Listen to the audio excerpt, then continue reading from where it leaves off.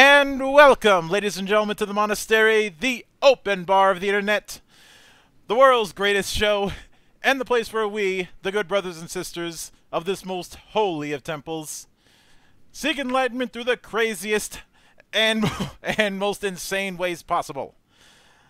I am your one and only gaming monk, better known as Mildra, and with me I have a returning good brother to the temple, the host and the party host, those are two separate things, of the Mind Scrambler podcast, and a man of 1,000 voices, all of them in his head, the one and only Spike Spencer. How are you doing tonight, man? And hello, baby. How are you? Good to see you. Thanks for having me over tonight. That's great. Well, I say tonight out of habit, but then I remembered, oh, right, time zones. Yeah, exactly. So it's 11 a.m. on my side of the world right now. Which, you know, it's not the first time that I've had to deal with the difference between Central and Australian time, but it always ends up driving me batty. It is interesting. Yeah. So I know it's been about a month or so since I brought you back into the temple. So how have you been in the interim? Lots going on, man. I got to tell you, we've had a lot of shifts and changes in our life. One, I started culinary school, so that's an interesting, sidebar from being a voice actor in LA. Boom, you're living in Australia. Bam, you're going to culinary school. Holy balls.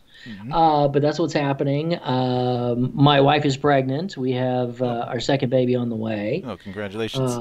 Thank you very much. That's all very exciting. I just got a nice role that I can't say a damn thing about, but I think it's a pretty big deal, and I'm excited about that.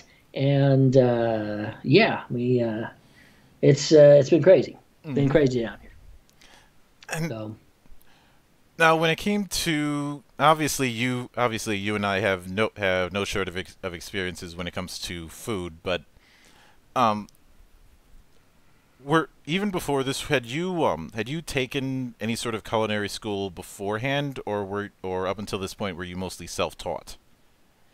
Self-taught. I mean, I took a couple of courses here and there, like at different kind of cooking school, like sur la table, it's sur la table. You know what I say?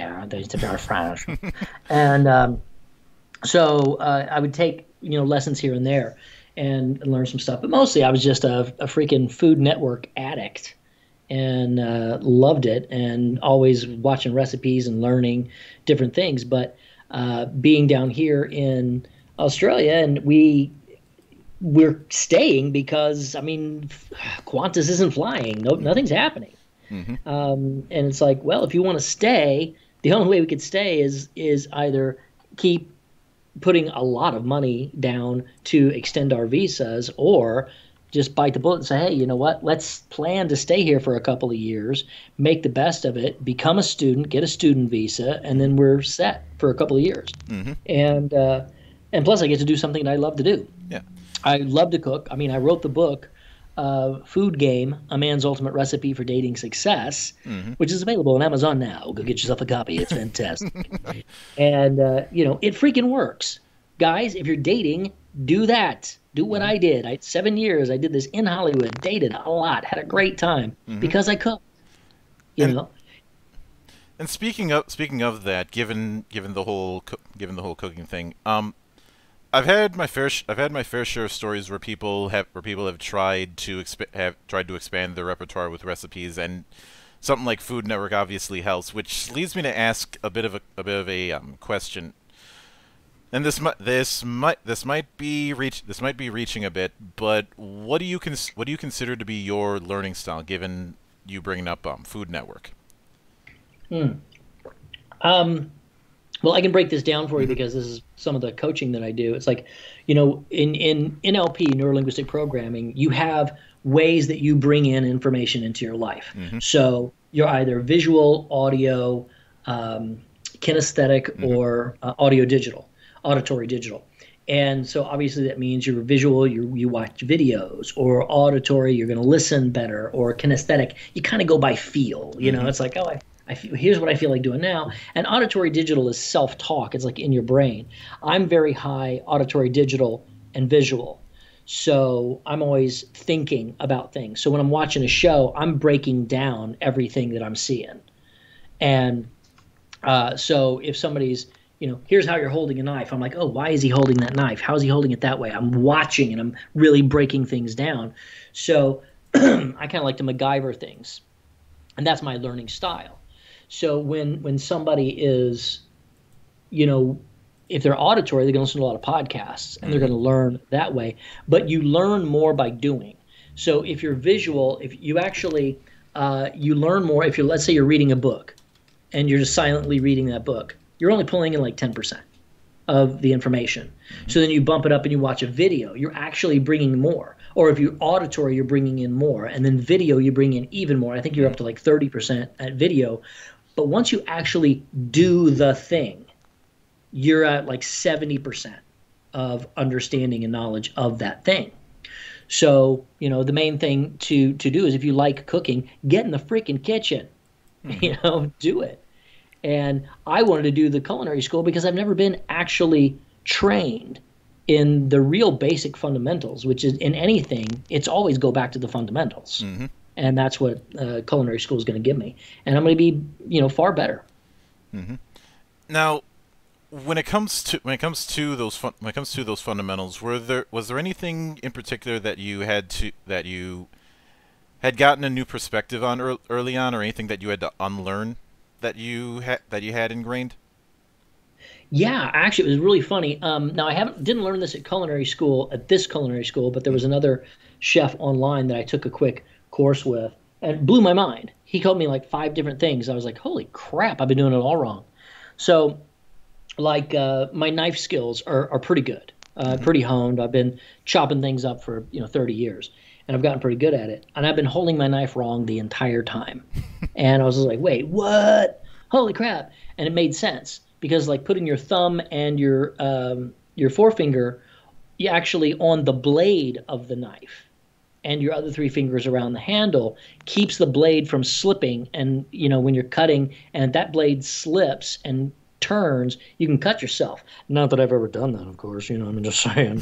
I can show you some scars on my hand. It's like, oh, well, that's why that happened. And now I'm relearning how to do that. It's really nice, but it's different. Mm-hmm. But it's those little bitty tiny tweaks in anything that you do in your life, and you learn something, and you're like, oh, man, I've been doing it wrong all this time, and now I just shaved off 20% off of my production time, or I've just made my whatever it is 20% better, or my audio for this voiceover 20% better, and I've been doing it wrong for 20 years. Those kind of things are amazing little tweaks, and that's the only thing. You only get that if you're really, really getting down to basics and are open to being retaught. Mm-hmm. And when this is something that I only realized I should have asked after our first one, but when it comes to recipes, how stringent are you when following recipes? Now, obviously, when following it for a class, you got to be stringent, but just outside of that, do you consider yourself very stringent to a given recipe, or are you the type who will freestyle it when given the chance? Recipes are simply guidelines. That's it. Mm-hmm. Most of the recipes, when you actually do a recipe, it won't taste that good. It's the weirdest thing. It's like I can take a recipe, and every now and then I'll get a recipe. I'm like, oh, damn, that was perfect. Like, Thomas Keller's got this oven-baked tomato sauce, red sauce, that is phenomenal, which tastes just like the red sauces I was making in Italy when I was living there for a little while on our honeymoon. And, these were ingredients that I had never thought to put together, and it was just amazing. But most of them fail. If you do a recipe, you're like, wow, that's really not that great. There's a reason, because everybody, when they're doing a recipe, they're writing it down as best they can. But if you're an intuitive cook, then you're adding stuff right and left. It's like, oh, I'm going to put a little pinch of this, a little pinch of that. Oh, it needs a little more of this, it needs a little more vinegar, it needs a little more sweet, and a little more bitter, a little more sour, whatever it is.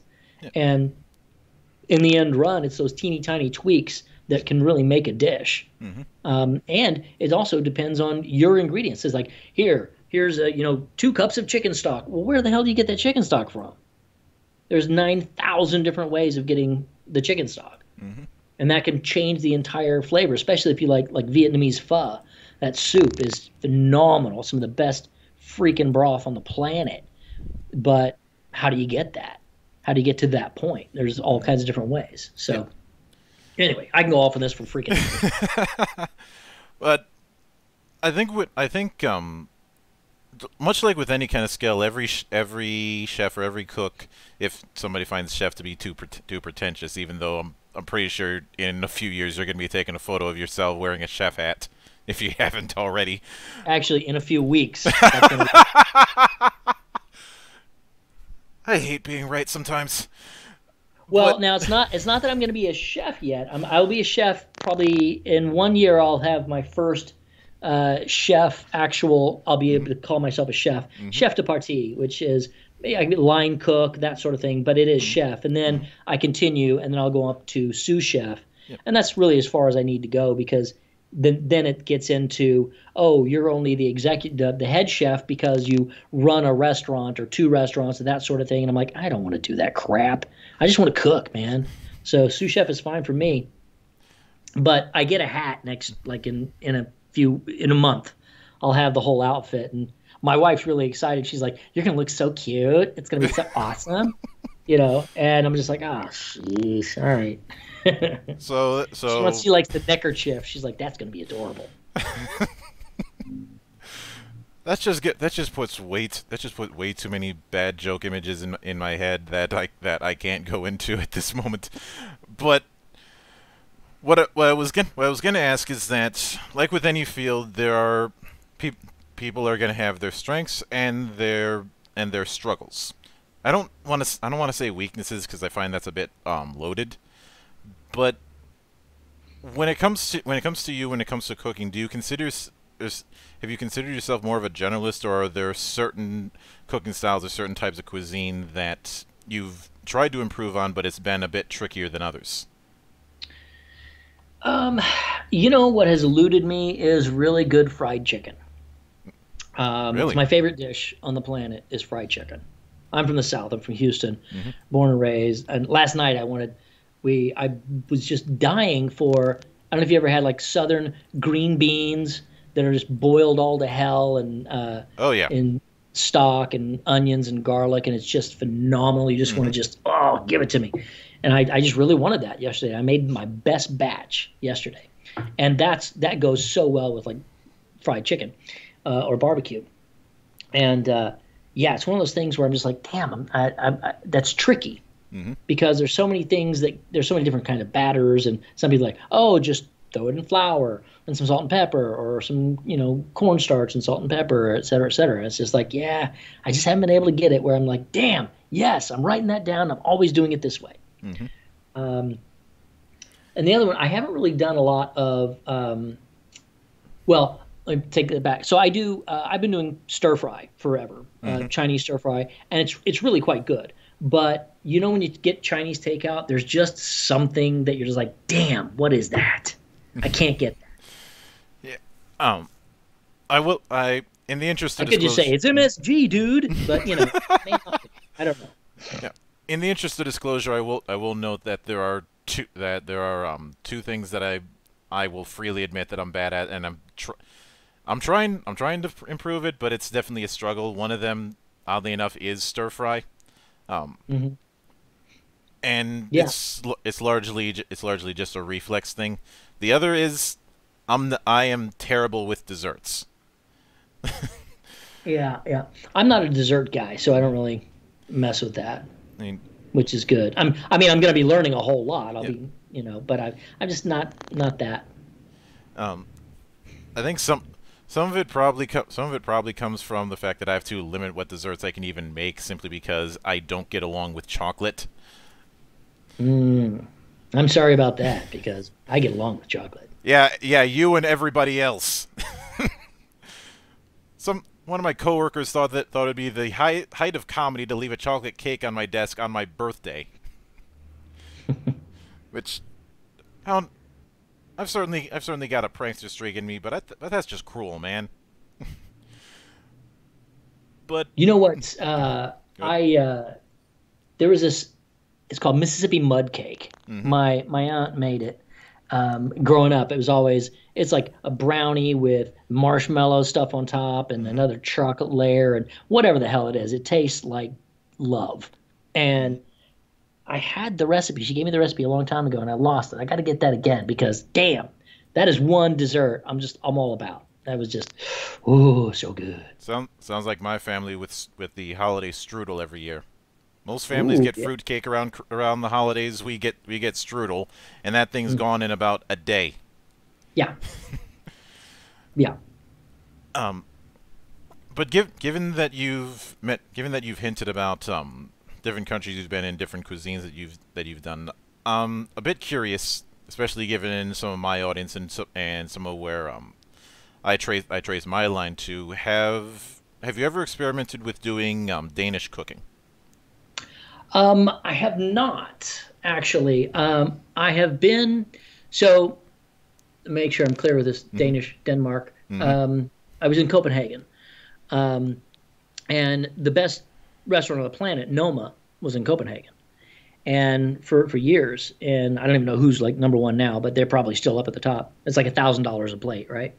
And we went there and we ate at a place called Marv and Ben's, I think it was, and it was like 300 uh, uh, for dinner at least, maybe 4 or 5, Mm-hmm. and it was really good because the style that Noma has is just really take ingredients and just freaking wow, what the hell did you do to that thing that made it so wow, and it was really an incredible meal.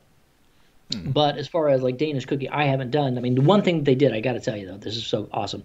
The one thing they did, they gave us it was like a hunk of cabbage, but it's like about an inch thick, like a little steak of cabbage, Mm-hmm. and you cut it and you bite into it, and it tasted exactly like freaking steak. I kid you not. I'm like, you guys are, what sort of sorcery is this? Yeah, It is the taste of the devil. I remember. I'm pretty sure I had the same reaction the first time I had tuna steaks. It's like this take. Oh, those are great. No, it's great, and and given the diet that I'm on currently, is great for me. But like I've made no bones about the fact that I'm from Minnesota, and everybody has their own preferred fish around here. And the idea of a tuna that tastes like steak, when my whole life tuna has been that bland fish that people only eat as a last resort. Yeah. And Well, that was one of my recipes. I don't think it was in the book, but I was going to put it in the book. It was in my "Don't Kill Your Date" and other cooking tips roster, hmm and it was the tuna steak, and you basically you baste it with honey, and then roll it in sesame seeds, yeah. and then you sear that over open flame if you can, hmm real quick, both sides, and then oh my God, so good. yeah. Um, I will admit that the go-to for me when I can get away with it making it, especially around the holidays, that's in the Danish end of things, is frikadeller. Gesundheit. What? Um, the best way to describe frikadeller is, for lack of a better term, Danish meatballs. Okay, yeah, yeah, yeah. I hmm know what you're talking about now. Yeah, um the guy who taught me it insists on referring it by its proper name. He gets really mad if somebody just calls it Danish meatballs. Yeah. Um, he's never explained why, but if I had to guess, it's guilt by association, because people think of that, they think of Swedish meatballs, and he has opinions about Swedish food. Hmm. That's the charitable way I can put it. Right. Um, and I will admit it's something that it's a work in progress. Um, but now I do want given all of that, since you mentioned that there were certain recipes that that didn't make it into the book, I'm curious if when you were putting down recipes for that book, was it a case where you had kind of a hard cap of how many you were going to be able to fit? Well, I made it real simple. Um, what I decided to do was I put about 10 recipes in there Hmm. because if you throw too many recipes to somebody, it's like now it's a full-on cookbook and they're like, "Oh my God, I'm never going to learn to cook all this stuff, blah blah blah." If you have like 3 dishes that you can cook really well, you can date a lot, believe me. Hmm. But I have a lot of dishes I can cook really well, so I figured, all right, here's what we need to do. I need to get something that is like super easy.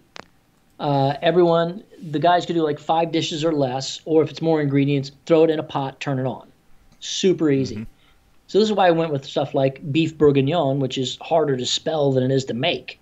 It's real simple. You put it all in a slow cooker, which, by the way, I wrote an article years ago called "The Slow Cooker: Your Dating Secret Weapon," because it's so amazing. You put all this stuff in the slow cooker, put the lid on, turn it on, leave. By the time in the evening, your place smells like a French bistro, and all that stuff is cooked. And you got basically you can have a beef bourguignon, you can have chili, you could have um, one of my favorites, which is oh my god, I just went up on it, cassoulet, Hmm. which was one of my go-tos, sort of a sort of cassoulet. I mean, real cassoulet. It's like, oh, you've got to have uh, duck and this, and then I'm like, look, chicken, sausage, beans, tomatoes, boom, you're good. Yeah. Add some red wine and some crusty bread, and damn, you're in a bistro. It's so Hmm. good. So I wanted that kind of thing, very, very simple. And of course, I have some dishes for breakfast because, hey, the night can go really well. Yeah. So I got you covered on that. Hmm. And, several real simple things. So that's in the dating world, I got that covered. In the Hmm. cooking world, super simple. Yeah, and it's just a great thing to have to be able to cook. You start to get a respect for the food, and you start looking into things like organic food and what's going on, what's getting actually put in our food, like Hmm. glyphosate with Roundup and all that crap that's going on. So it's good to be aware, and plus, you know, eating out in restaurants is really expensive. Hmm. And As you that's why. mentioned, the place that has $1,000 dishes. Oh yeah, oh yeah. I mean, the thing is, like Kim, she's like, you know what? We don't really have to go out because she's like, you cook better than most of the stuff we get out anyway, Hmm. and she's right. So, but I love to go out and eat. I love to try new things. I got to tell you though, foodie wise, anybody who's a foodie is going to love this. So I have had the best meal on the planet, literally twice, Hmm. because we honeymooned in Italy in 2014 in the fall, actually the winter, like December, and we stayed at a place called Monelia, which was Hmm. just north of Cinque Terre, which is in wants to know it's way up in the north of Italy, and it's God stunningly gorgeous, Hmm. and we loved it. We just loved that town so much, and there was a little restaurant there called Asirto, and we went in, and literally it was maybe 8 tables, small ones, and Luca, the owner, comes out and talks to you, and they had like 5 things, and like, so what's good? He said, well, you try this. This is a sea bream. We caught it right out there, and this oil is olive and the orange. Which came from right over that ridge over there, Hmm. and he's just going off and telling you all these things, and we ate the most amazing food, simple, Hmm.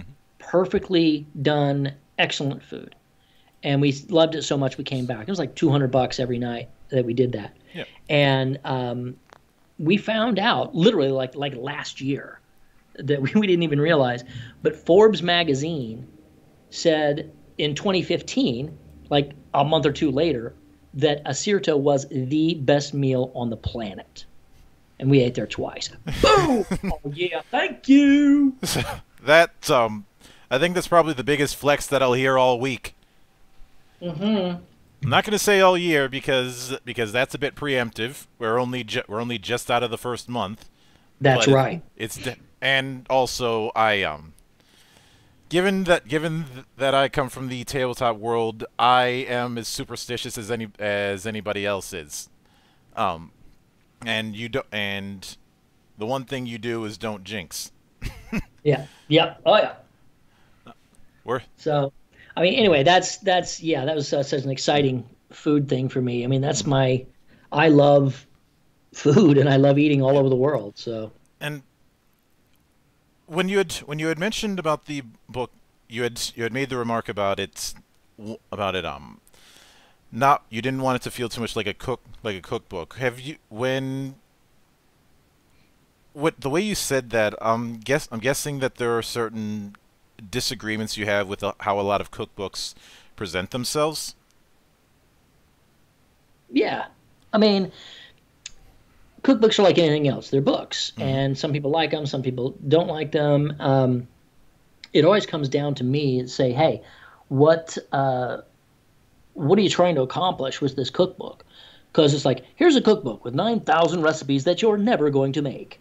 Because you're not. There's going to be like one or two people who are going to actually go through and do the actual dishes. Hmm. I mean, it was such an interesting thing, is because that's what was in that movie, My Dinner with Julia. Hmm. Because that was the thing she said. I'm going to go through it. I'm going to make every recipe. And wow, it's so odd that they made a freaking movie. You know, Hmm. and so you just got to find out who's actually making the recipes and what is it trying to do. Because I know, for example, my cooking got so much better in Italy, and nobody showed me anything. I have no idea why. It was the recipes. It was I mean, there were no recipes. I just cooked with what we had, Hmm. and it was just phenomenal. I have no idea what I did. I haven't been able to replicate it as well since then.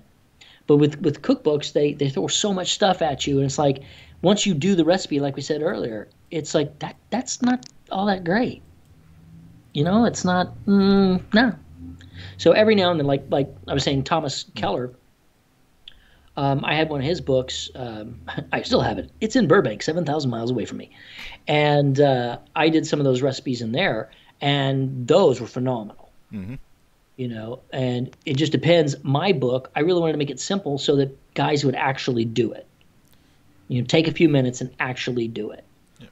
You know, because I've seen other like quote unquote dating cookbooks, and it's like, dude, not a guy in the world is going to make this stuff. It's even hard for me, and I'm quite advanced. It's like, no, no, no, no. Make it easy, guys. Make it easy. Now I can make my guesses as to the way some make it difficult, and I'd imagine that it's unintentionally. In your experience, what a lot of times when it's made difficult, would you say it's a case of the person writing the cookbook having a bit too much of a inside mindset, for lack of a better term? I'm sorry, say that again? Um, when it comes Now, this is something that I could easily see happening simply because of an internal bias. But would you say that with some examples of cookbooks, the writer is a bit too inside? He's writing it for himself and for other cooks instead of for any old bachelor who might want to try cooking. Yeah. I mean, sure. I mean, they're yeah, I mean, a lot of them are writing it to maybe impress other people. Hmm. I'm thinking I want people to do the recipes and play with them. Hmm. I mean, that's the only cookbook I've written. That's probably the only one I'm going to write, but who knows? I mean, I may write more, but um, I mean, I did have an idea for a cookbook called Eat My Anime, and I was going to go and I was trying to figure out a way to get dishes that were anime inspired, Hmm. or something from some different anime characters that I've done or my friends have done, and say, what's their favorite dish? And it's always, oh, it's ramen. I'm like, well, fuck that. That's not what I'm talking about. I mean, it's always ramen. It's Japan. No, something different. Something weird, Hmm. and have fun with that. But I have kind of put that on the back burner. But I think some of the best cookbooks that I've read just really love the food.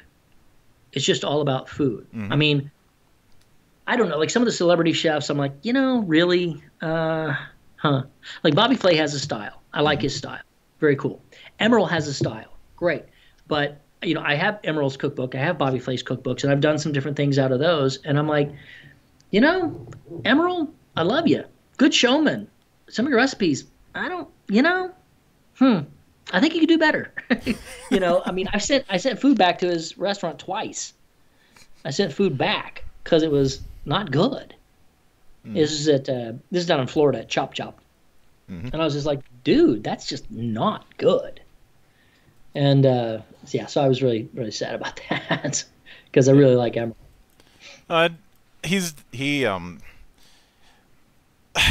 There's no proper word for this, and it's one of those things that people, especially performers, either have or they don't.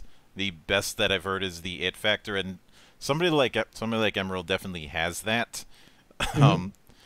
Unfortunately, it can lead to people having the assumption that somebody is more show than go, but that's a can of worms for another day. Well, he's the real deal. I mean, don't get me wrong, but it's one of those is. things where it's like, at what point do you go,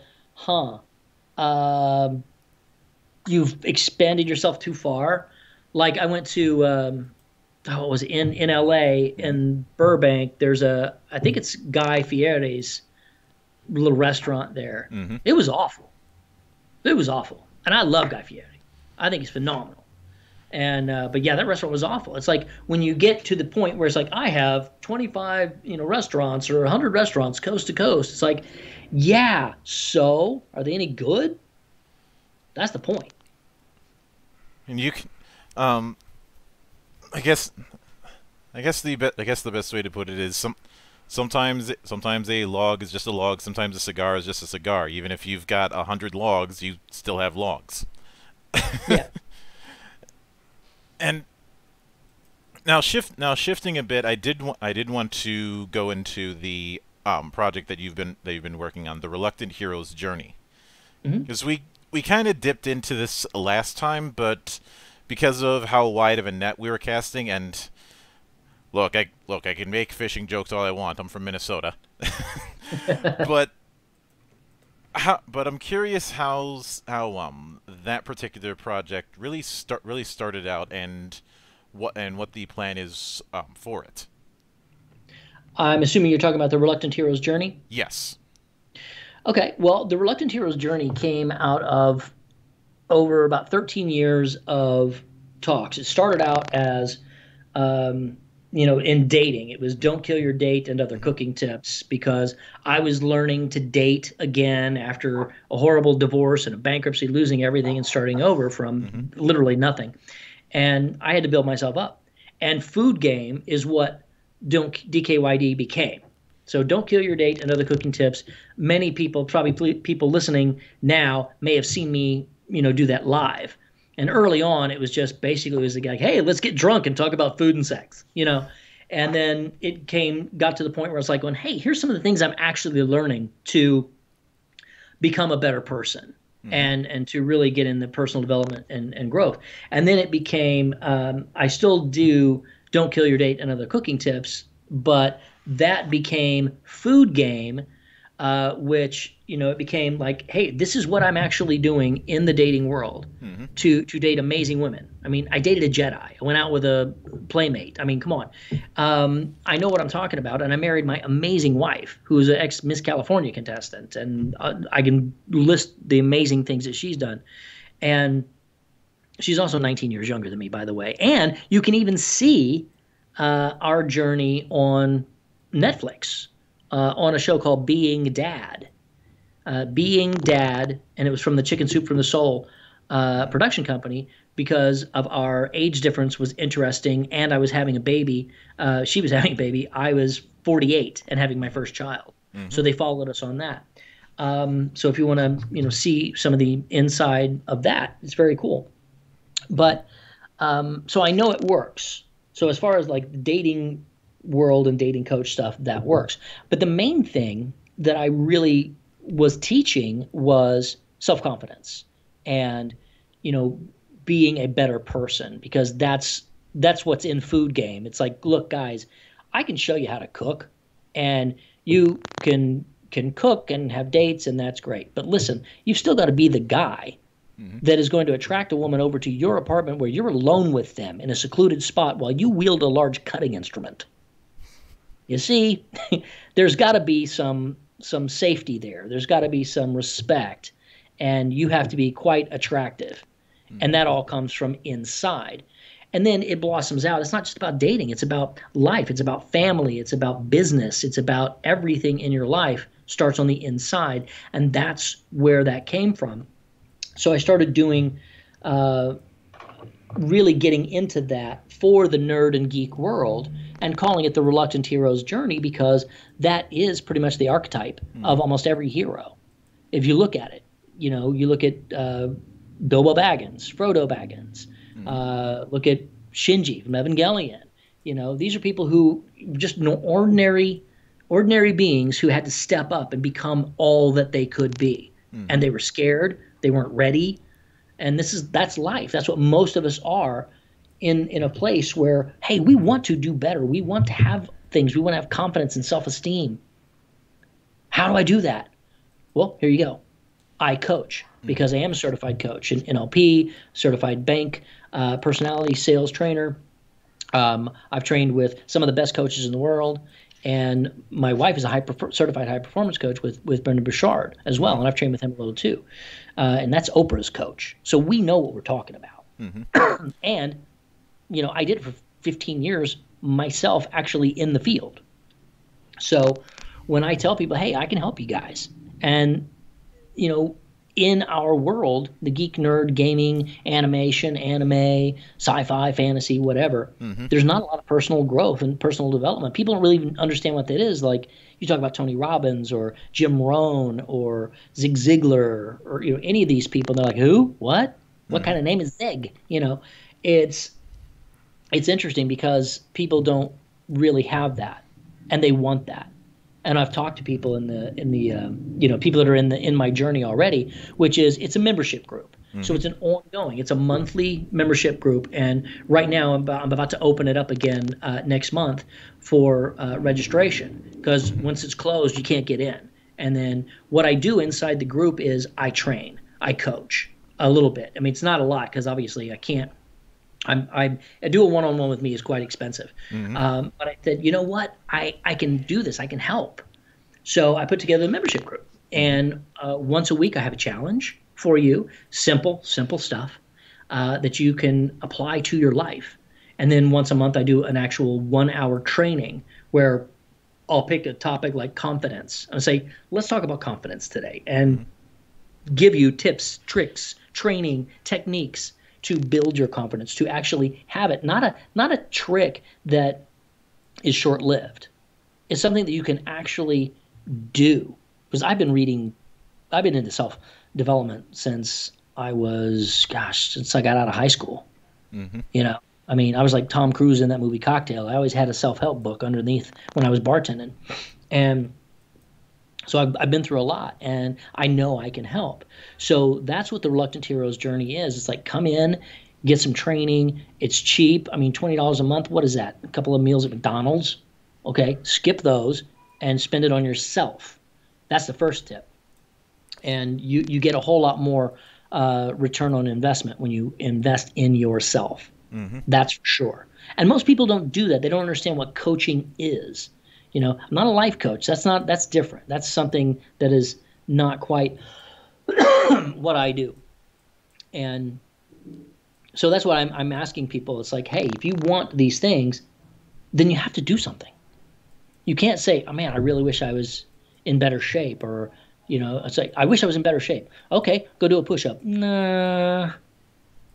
Okay, well then nothing's going to happen.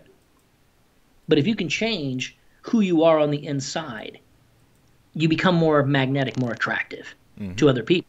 So like, guys, you want a girlfriend, become more attractive. Ladies, you want a boyfriend, become more attractive. You want to do things, you want a better business. Hey, become more attractive.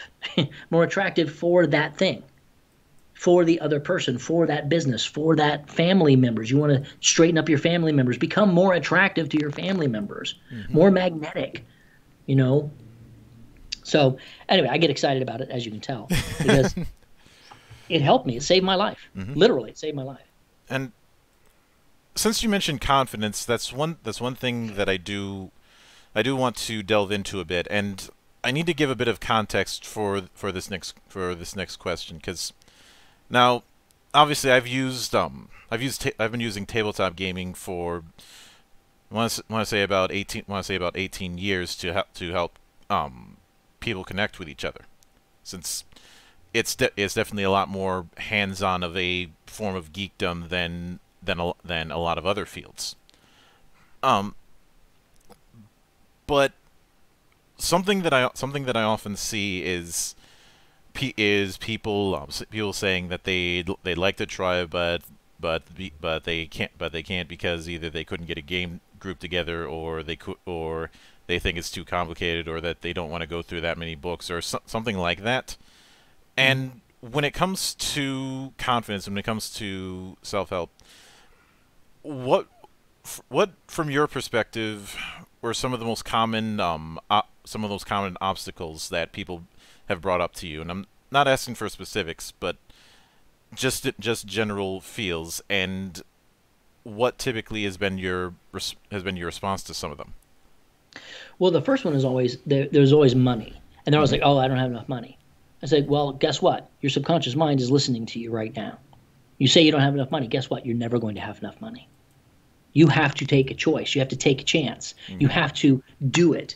You have to say, all right, I am worth investing in myself." Because you'll say, I don't have enough money to invest in myself $20 a month. However, you'll go out and buy another anime or another video game. So you can do what? Sit at home and not go out and talk to other people, not go out and do anything, but be by yourself. And the cycle continues. So, and I'm fine. If there's people who want to do that and that's their thing, good, great. You're not my people. But there are people who don't want that. The people are saying, you know what, man, I want to get out there. I want to go. I want to travel the world. I want to meet people. I want to have fun. But I'm so in my own cocoon that it frightens me. It's like, that's fine. I get that. You have to invest in yourself. You have to move forward. So when people say that, oh, I don't have enough money, well, then that's fine, because that's a story that you're telling yourself, because you choose. And I go really, really deep into this kind of stuff, because that's a problem for so many people. They're like, oh, I don't have money. Yes, you do. It's your choice of what you do with it that matters. And when you invest in yourself, you're paying a whole lot better dividends. I can guarantee you that. That's an amazing part of it.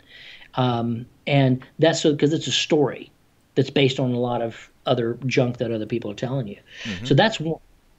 And the other one is, there's a fear. There's a fear of the unknown. It's like, I really want to have confidence, but oh my God, that means I'm going to have to talk to people. Oh my God, I don't want to do that. But yes, I really, really do want to do that, but I can't, but I want, but I can't, but I can't. And it just vicious cycle, and it goes over and over again. So one of the great things about this membership for me is that it is a membership group, and it's a Facebook group. It's very simple. You don't have to get up in front of anybody and say anything.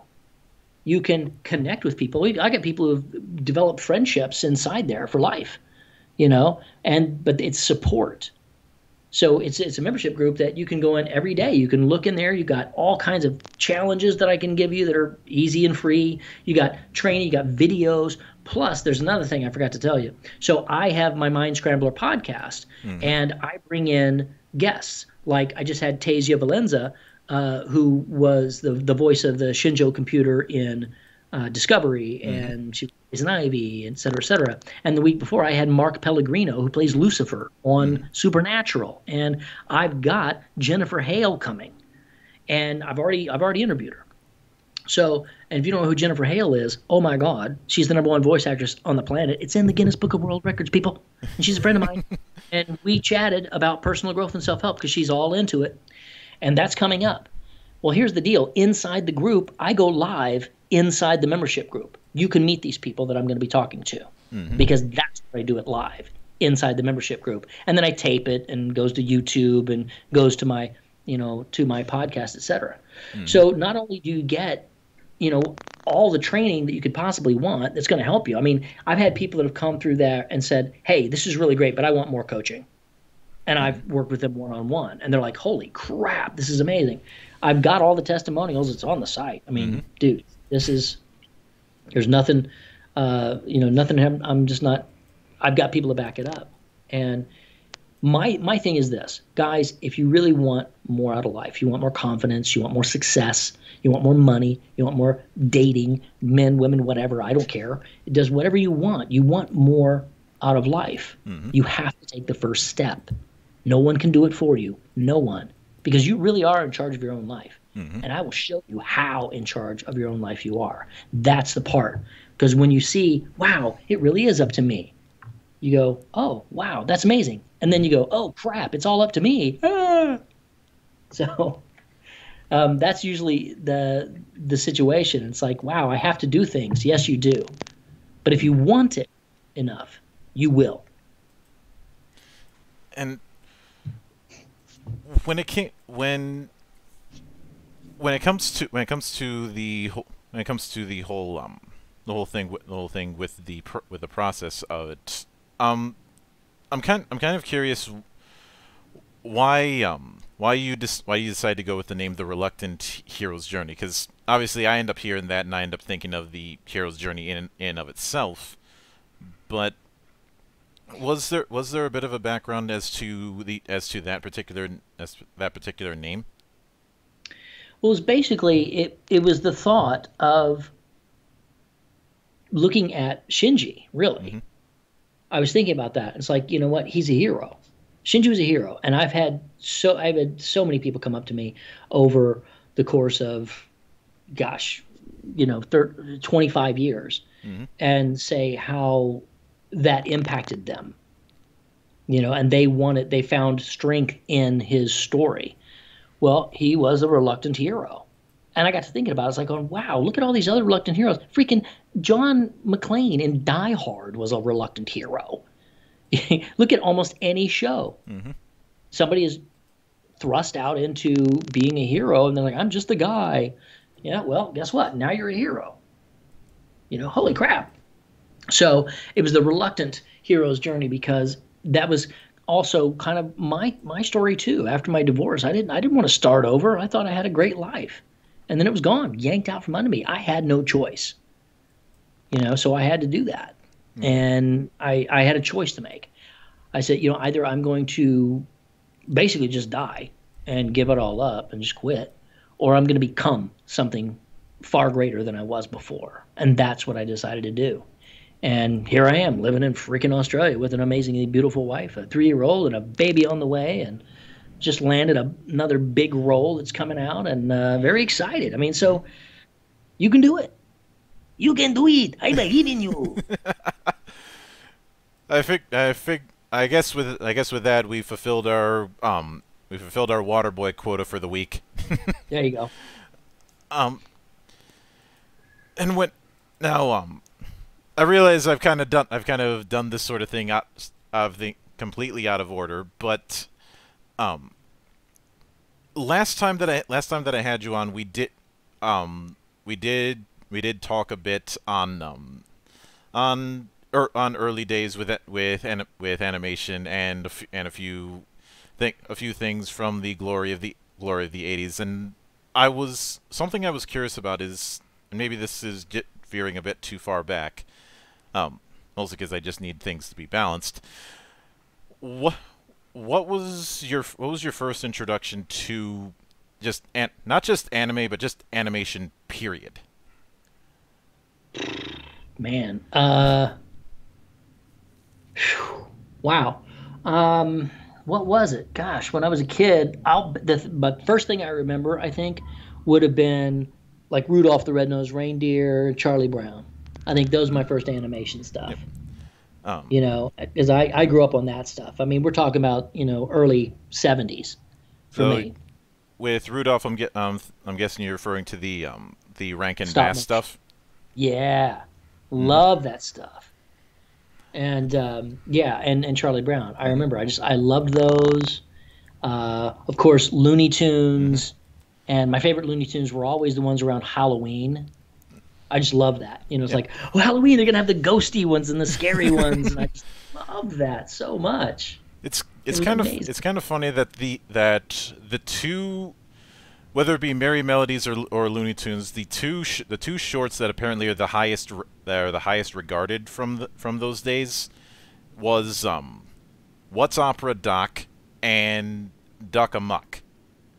Yeah. Um, Yeah. I know the What's Opera Doc. mhm. That's That was yeah. basically one giant parody of Wagner, and Duck Amuck. From what I recall, the story behind that one was I think it was either Chuck Jones or somebody else had said, "Is it really going to be Daffy Duck if we change this one thing?" And then that just spiraled into its own gimmick. Yeah. Yeah. I loved those. I just absolutely love Looney Tunes Mhm. and always have. I think my favorite. Well, my first marriage was actually the Looney Tunes wedding, and we had all kinds of Looney Tunes figurines all around everywhere. And when we walked down the aisle, we said "I do," and then we turned and walked down the aisle, and they had a guy on a guitar going. So Mhm. that was all cute and everything Yeah. until it fell apart Mhm. Um. down the road. Ooh, it was awful. Um, but yeah, I mean, I've always had a fan. I've always been a fan of animation Mhm. for sure. My first anime would be probably Speed Racer. Yeah. Which do, that um that certainly doesn't surprise me. A couple of years ago, I ended up taking a look at the first attempt to try and do a American Speed Racer Yeah, as a follow up, and God bless them for trying, but it wasn't the same. It just didn't work, and I want to make clear this was before even the Wachowskis tried to take a crack at it, and that was another case of I'll give them credit for trying, but that's as far as I can go. yeah, yeah. It was interesting. I Hmm. remember watching that. I think it might be something that I'd want to watch again to be like, well, I guess I could see this or that. I mean, I don't know. It was odd because Yeah. I loved The Matrix, for example, is one of my top all time Hmm. favorites. I mean, absolutely love The Matrix, Yeah. and all three of them. People are like, going, the first one was amazing, and the next two are like, oh my god, they're crap. I'm like, I thought they were great. I'm really excited to see what they're going to do with the next one. That matters. For me, I treat that the same way I treat the upcoming Getter Robo arc, and that is with cautious optimism. Yeah, Mostly because there's been such a huge gap, in the case of the latter case, putting aside the fact that I've had a long-standing love for Go Nagai's work. Getter Robo arc was the last one in that series that never finished because the writer for it had passed away before it could finish up, yeah, and now that's getting adapted after all this time. It's the time factor that's more of a concern since, um, for lack of a better term, ring rust is a thing. yeah, You know, being away from a particular project for so long and then suddenly coming back, um, some things just aren't going to be as intuitive. But when it came, which is interesting. You're probably the first person to bring up Speed Racer whenever I bring up people's early days of animation. yeah, Because a lot of times the most common response I get is, well, at the time we knew it as Robotech. Um, yeah. obviously time has illuminated that issue, Right. but it's definitely an interesting shift. And I think something else that's interesting when it comes to times between animation is and I only really started delving into this in the last few years, is understanding all the shortcuts, or at least as many of the shortcuts as I can find. Are you familiar with the term sakuga? No. Um, Animation, especially with anime, and even more so with television animation, has to do a lot of cheating. Whether it be reusing animations, sometimes reusing cells, and Yeah. um, largely, I mean, yeah, there's definitely the budget issue, but a lot of times there's the issue of time. Hmm. With a lot of U.S. animation, this tends to be circumvented by outsourcing parts of the animation to other studios internationally. Right. Like I think with a lot of like I remember with Animaniacs, they had one studio in Japan and one studio in China that was helping him out, and stuff like Yeah. Little Nemo, if you remember that was animated by TMS, Tokyo Movie Sueisha. That's what is it? At least I think that's the acronym. It's been a while, Yeah. but Hold on 1 second. Hold that thought. go ahead. Um, the term but to kind of bring it full circle, the term sakuga is for when a lot of anime studios will reserve a certain amount of the animation budget for a specific scene or a specific moment, and that's when they really start upping the frame rate and start upping detail. Yeah. Especially since I mean, I know what you're talking about. I mean, they're obviously going to reuse things yeah. as much as they can or tweak them. And why not? Of course you would. Yeah. But I mean, we're famous for that with the original Evangelion at the end, near the end, when they were just. Well, you've heard the rant, so. Yes, I've heard the rant. Don't worry, folks. I'm from the internet. From the interwebs. But So. the other thing I ended up learning when I started delving into it is the difference between animating on ones or twos. Dude, I got nothing on that. Yeah. No. It's mostly the difference between animating on ones or animating on twos is how many individual illustrations, how many individual frames are used each. How many individual animations are used for each frame. Yeah. So something like a Disney movie is animated on ones. You Right. got one unique illustration for each frame. Okay. It's almost like looking at how it works is almost like looking at, say, a time signature. So there's a difference between 3/4 time signature and like 1/2 time signature. Right. Whereas something that's animated on twos has a unique has a unique image for every other frame. Right. Which is why it's one of those things that you're only going to really notice when you start looking at frame rate. But going back to the whole 80s thing, do you recall your first entry when it came to a film? Like when it came to actually going to the movies, because I'm sure we've all had our fair share of that movie. Well, let's see.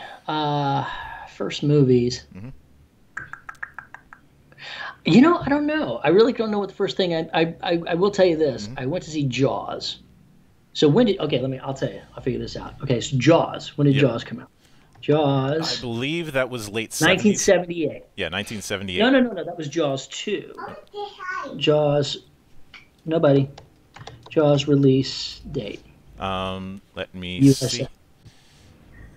75. Yeah, 75. Yeah, so I was 6. Basically.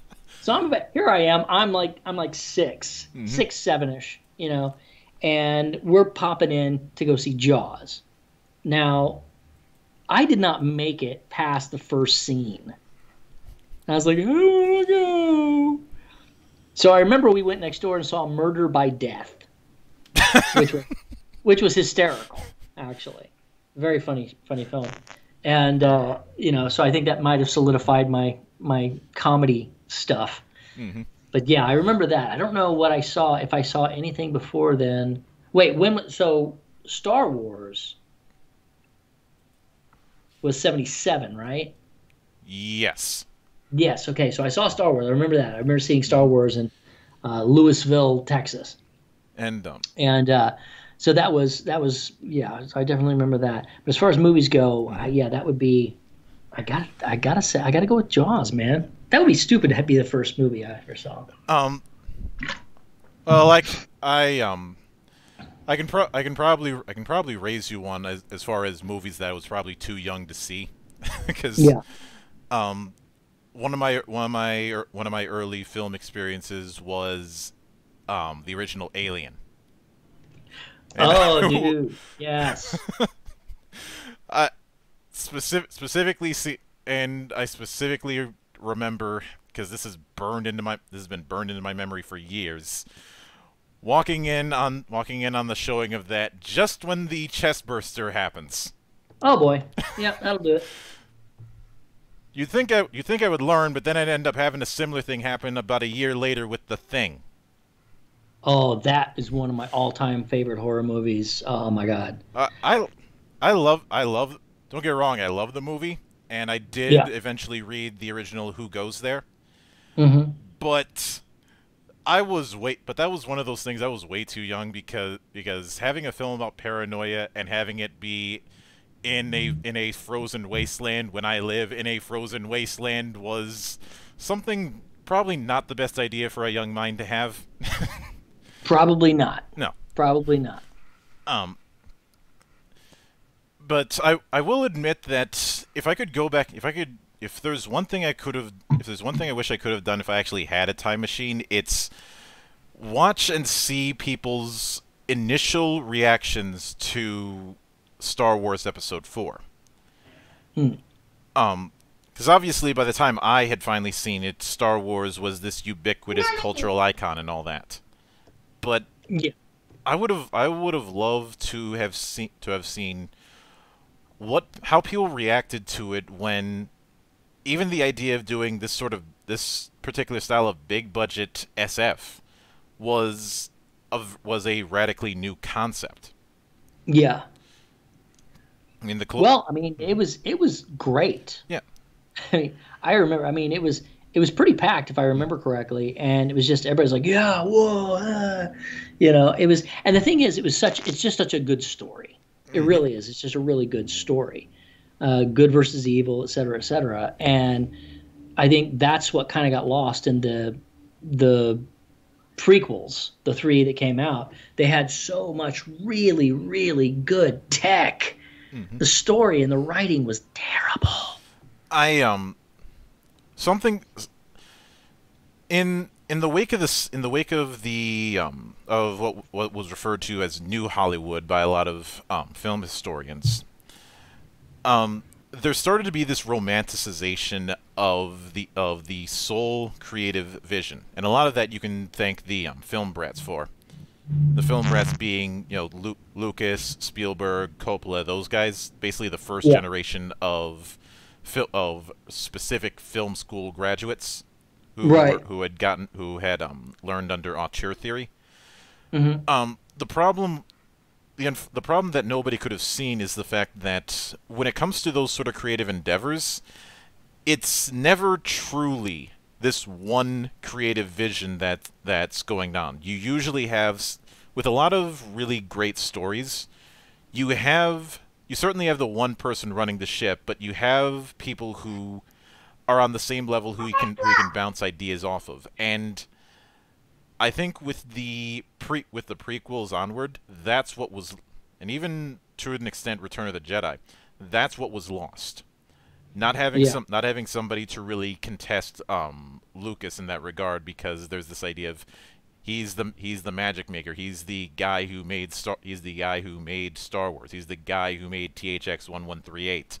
Um, Right. but you didn't have anybody to.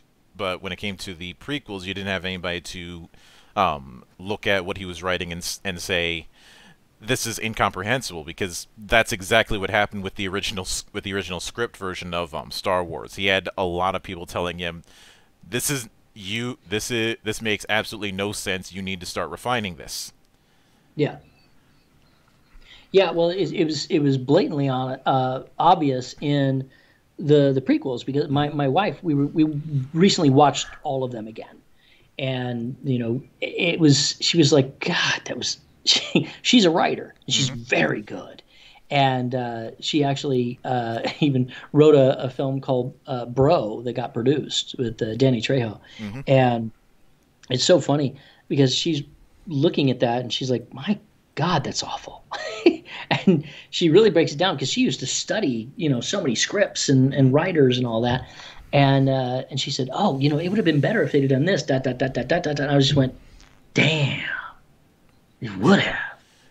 It certainly would have. Although I will admit, learning the process of the creation of just the original trilogy is a story in and of itself. Mm, Least of which being part of the reason why I bring up Return of the Jedi when it comes to that whole not having anyone to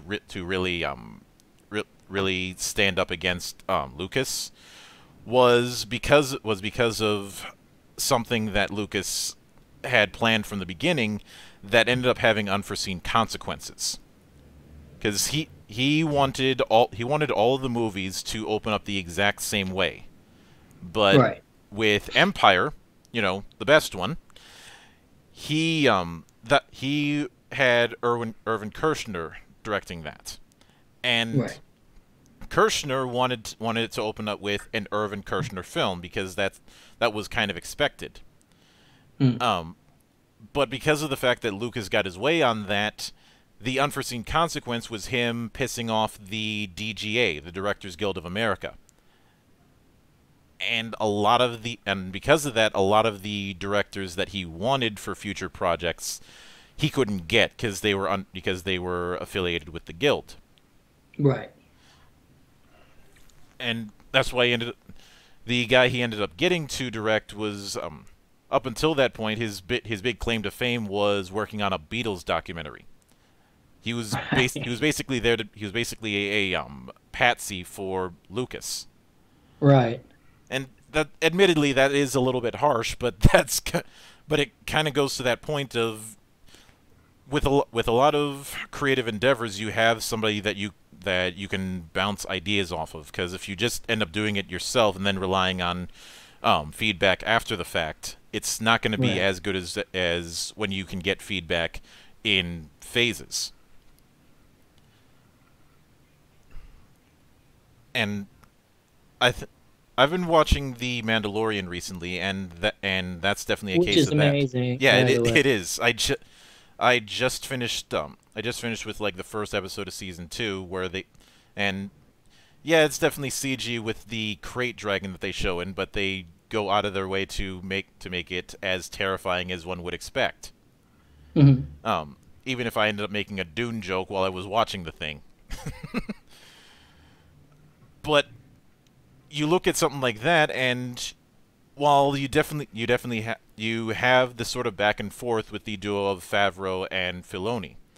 Like I'm Yeah. pretty sure that if you were to be a fly on the wall in the writers' room, you've got those two bouncing ideas off of each other, where somebody suggests something and then the other person says, I don't know about that. Maybe we should do it like this," and it just keeps going. Yeah. Oh, I mean, yeah. And we love to watch the behind the scenes. Hmm. We're watching the round table discussions afterwards and all that. It was just like, yeah, it's just great. Yeah. And even Kim's kind of nerding out over that stuff. Um, Which is cool because I mean, I nerd out over this stuff. I'm all Star Trek, Star Wars. I've seen them all, and love it. are But you getting her in, are that's you cool. are you aware about how A New Hope almost started an international incident? Uh, no. Well, for Tatooine, they were filming on location in Tunisia, and because Lucas's background was in documentaries, he had the edict of make everything as real looking as possible. Well, one of the neighboring countries kind of got the wrong idea when they got photos of the sandcrawler that was being made for Episode 4, where they thought it was a weapon by the Tunisian military. Right. Oh, that's funny. It's again, it's one of it would have it's one of those things that could have gone completely wrong very fast if cooler heads didn't prevail. Yeah. Yeah. It could definitely be a weird situation. Yeah. Um. Of course, and since you mentioned Star Trek, when it comes to something like that, it's kind of funny that a film like Wrath of Khan managed to do as well as it did in 1982, which if you look at what came out that year, that was an incredibly packed year. Mm. Like that was the year you had Beastmaster, you had Tron, you had The Thing, eh, and just so many Love all other especially Beastmaster, man. yeah. You just had Love. you were for science fiction and fantasy 1982. I consider that to be one of the greatest years for film, simply because were there better films that came out other years? Yeah. Yeah, Were there more films that came out other years? Also, yeah. But in terms yeah. of the number of classics that came out in just one year, I don't think that's been topped. And Wasn't like Raiders of the Lost Ark somewhere in there? I think I would have to double check. Anyway, this has gone off the rails into deep, deep sci-fi territory. Oh, 1981, so close but not quite. And even with the films that are objectively not as good, they're still at least interesting. Like say Hercules that came out a year later, um, which I will admit is definitely not a good movie, but it's definitely one that is great for riffing, especially since you Wait, have Lou Ferrigno throwing. Hercules, the one with Lou Ferrigno? Yeah, Oh dear God. yeah, the one where he throws a bear into space. Yeah, yeah. I love Lou, but yeah. I actually have a picture of me with I it's funny because whenever I came here, so this I'm appearing right now. The reason why I'm still in Australia is because I was appearing in Melbourne and Gold Coast. Well, the first time I came back to Australia, back in 2007, maybe 2008, was Melbourne and Brisbane, Mm-hmm. and it was with Lou Ferrigno and several other people. It was so funny because I've got a picture of Lou Ferrigno choking me lovingly, and Michael Winslow about to stick a chopstick up my nose. And yeah, it was the best con I've ever been to because it was two cons, and I met all those people and made lots of other friends that I'm still friends with to this day. And yeah, it was wild, craziness. What was with the chopsticks though? Like the choking thing, I can definitely see that. Oh, I Definitely. don't. We were out at dinner somewhere, and it was just a goofy thing. I've got to post it. I have a lot of these pictures that this was a kind of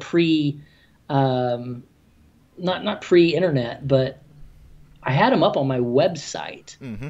when I first got out, and my first website was World O Spike, and I had these things up. It's like, hey, Hollywood Nights. Here's what I'm doing. Here's me, pictures of me with this person, that person, that kind of stuff. But it was yeah, it was fun. That's some crazy stuff going on. Yeah. I've done some weird shit. Uh, thank you. Oh, thank. I was gonna make a joke. I was gonna make a joke about cursing, but as far as anyone know, you could have just been using the acronym. Ship high in Sure. transit. Oh, I'm sorry. I didn't know I wasn't supposed to curse here. Sorry. No, My bad. no, no, no, no, no, no, no, no, no. I am under no illusions about cursing because I go through the seven dirty words as a personal mantra every week. Perfect. Um, and I would Yeah, buddy. I will admit that it's always interesting hearing the behind the scenes with a lot of films. And with something like Wrath of Khan, there's the fact that the the whole thing with Spock's death, that was originally going to happen earlier than it did. But the initial I think it was the initial script or the initial plot summary got put out early, possibly by Yeah. Gene, because Gene was not happy with what he considered to be the militarization of Trek, which I've joked about for years. And a lot of people had the whole notion of you can't kill off Spock. And Harv Bennett, who was handling the project, had basically said, yeah, you can. The difference is if you do it well. True story. True Mhm. story. So instead of removing it, they just doubled and shifted it, which is why you have the whole thing with Spock's son dying in the early on. But it's always reassuring to see how there's no limits when it comes to geeking out, because I think everybody has their own particular field that they will freely geek out about, to the point where I once called fantasy sports D&D for people who don't want to admit it. That's true. Mm-hmm. That's good. But I think it's more a matter of figuring out what people's geek out thing is, and what sort of stories they'll delve into. Because with people who you've probably seen this experience with people who will geek out about something. It's not a case of just lightly dipping into things. They will go all in. They will go all in on round tables and whatever they can soak up like a sponge. Yeah. But before things get a bit too crazy, I do want to sincerely thank you for taking the time out of your schedule and braving the hell of time zones to come back to the temple. Hey, not a problem. As soon as I get off of here, I'm popping on my own podcast. So, all good. And anytime you see fit to return to our Hallowed Halls, the door is always open, my brother. Absolutely, man. And as I always say around here, drinking is not mandatory, but it is encouraged. Exquisite. Exquisite. And of course... I got to tell you, though. Oh. So we've been, well, obviously, being down here in Australia, a lot of good Australian wine. Tell all your people to go out and buy a little Australian wine, because China has done some import silliness with Australia, and there was a great video done by some of the prime ministers of the world saying, I'll be drinking Australian wine tonight. It's very cool. So go out and buy some Australian wine, guys. Seriously. Oh, definitely. And even though I mentioned that I was scared off wine for years because of the Veda Kotzwein story, it's not like I'm going to turn away it now. It's just... Well, the Australian wines have gotten really good. I'm drinking pretty much, that's all I drink, down here. So it's pretty awesome. And be sure and let everybody know about the Reluctant Heroes Journey. I've got the link for them. You got to tell them that it's $19 a month, but if you get it through this right here, through this podcast right here, not my podcast, but through your podcast, they've got a link, and I guess I gave you the link. I don't know how you can give that to them, but that would be $11 a month. They'll definitely see the link. All they'd have to do is just scroll down a tiny bit, and they'll see that. Great. And I'm not sure if that link just goes straight to a pay page. So I've also gave you the other link that will show them the regular page that is at 19. But if they use your link, you get a deal, yo. Yep. And doing those kind of deals is one of the great blessings of the hallowed halls of this temple. Heck yeah. But with all of that in mind, once again, a sincere thanks goes out to you, Spike, and to everyone who has the sufficient bravery to go through the podcast and enjoy the madness. And there'll be plenty more where that came from, as there always is here on the open bar of the internet. But until then, on behalf of the good brothers present and not present, my name is Mildra. I am your gaming monk. Stay fucking frosty, everybody.